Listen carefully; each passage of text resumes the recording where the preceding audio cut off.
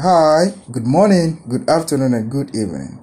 Please kindly subscribe to this channel, One Forum News for the best. In our crime stories today, cruel murder of Precious Okeke in Lagos, Nigeria for ritual. A 28-year-old man, Mfenyi Ojukwu, has been arrested for allegedly killing his 24-year-old girlfriend, Precious Okeke, in his apartment at Badore Estate in the Aja area of Lagos. The deceased, Miss Okeke, and the suspect, Mr. Njoku, were lived-in lovers and stayed on Oke Street in the estate, where the suspect allegedly killed her for ritual purposes. He allegedly killed his girlfriend and engaged in sexual intercourse with the corpse for 6 days. Mfenyi and Precious were said to be very quiet, and it's only Mfenyi who usually goes out, with Precious in the apartment, and they never really associated with other tenants in the estate. A particular tenant said that sometimes for a whole month they don't see Precious, though she is inside the apartment. The estate security ransacked the suspect's apartment after the neighbors perceived a stench oozing from his apartment. According to the police, the suspect, Mfenyi Njoku, confessed by telling the police that a herbalist asked him to engage in sexual intercourse with the corpse for 7 days for money ritual purpose before he was caught on the 6th day.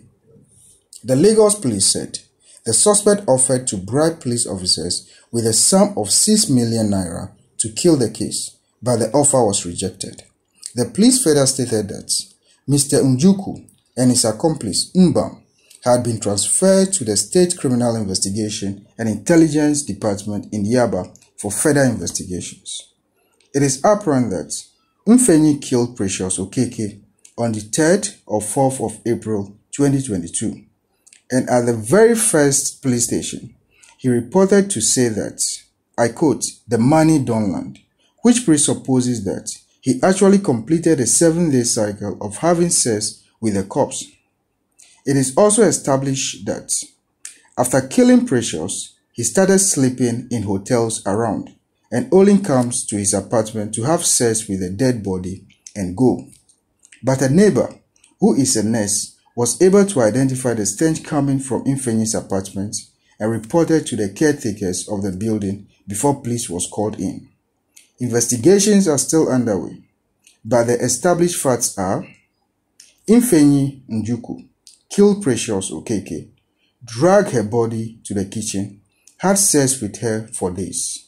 Her body decomposed, she was beheaded, and the wicked Mfenyi Njoku was arrested, and he confessed to the crime and said, I quote, the money don't land, unquote, and attempted to bribe the police.